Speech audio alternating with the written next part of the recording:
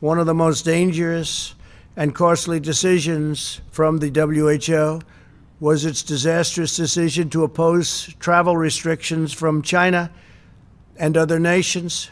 They were very much opposed to what we did.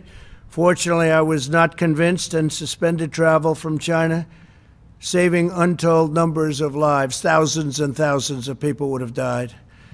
Had other nations likewise suspended travel from China, countless more lives would have been saved. Instead, look at the rest of the world, look at parts of Europe, other nations and regions who followed WHO guidelines and kept their borders open to China, accelerated the pandemic all around the world.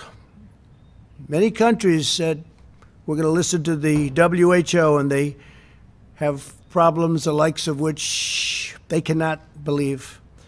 Nobody can believe. The decision of other major countries to keep travel open was one of the great tragedies and missed opportunities from the early days. The WHO's attack on travel restrictions put political correctness above life-saving measures.